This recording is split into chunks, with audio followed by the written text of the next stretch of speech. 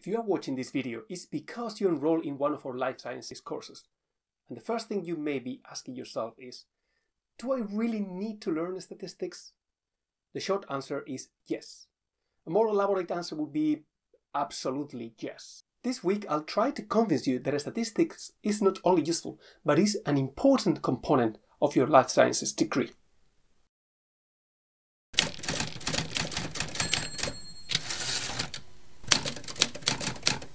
How do we know that smoking causes cancer?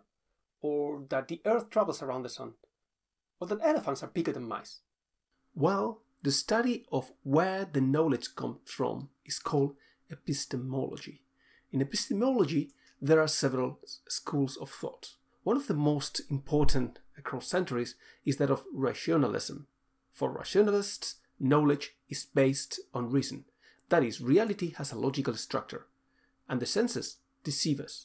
So you have to think hard in order to understand nature. Rationalism have many problems. One of them is called the problem of authority.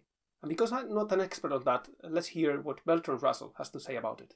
To modern educated people, it seems obvious that matters of fact are to be ascertained by observation, not by consulting ancient authorities.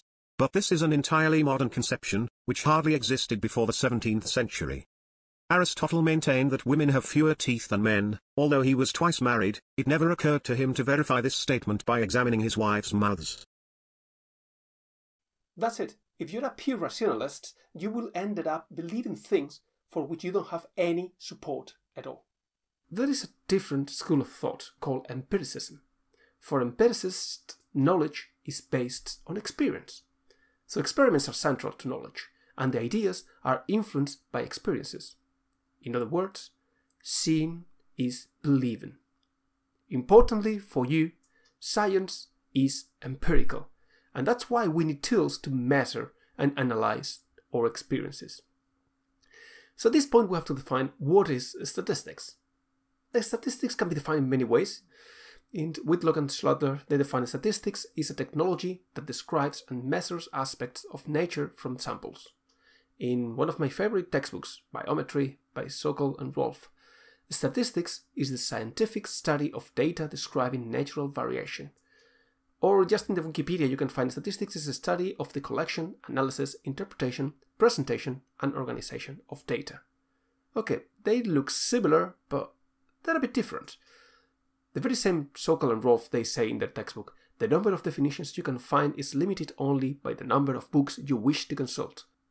But actually, many books on statistics omit a formal definition. You can check that.